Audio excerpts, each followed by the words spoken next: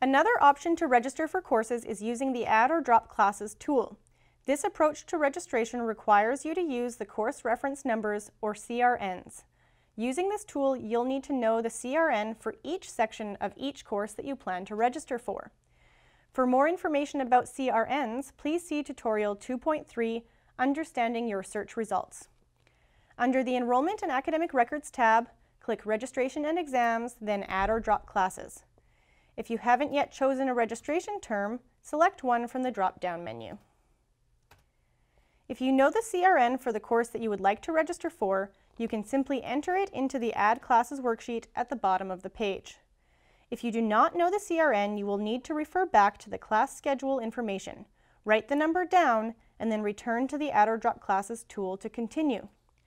Although there are multiple boxes available, you should only register for one course at a time. Enter your CRN into one of these boxes. If you're registering for a course that has a lab, you may enter two CRNs, one for the lecture and one for the corresponding lab section. For a spanned course, register by entering only the CRN for Part A. You will be registered for Part B automatically.